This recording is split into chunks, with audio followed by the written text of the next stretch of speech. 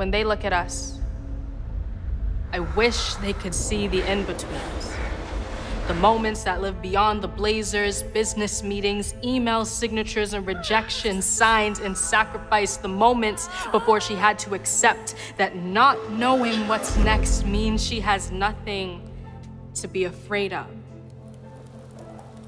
In sickness, in health, as she found the strength to lift her head, the drive to get out of bed, the volume to speak when spoken over, living out her dreams while fueling shooting stars for others too, conquering the world even if it means giving every last piece of it to the people around you. And don't mistake these small details for footnotes.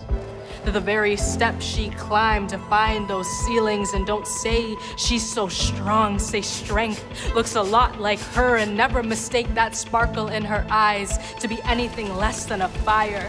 For warmth, for light, for power, as she found her voice through every stutter and stumble. So for all that it is and all that it will be, own your story.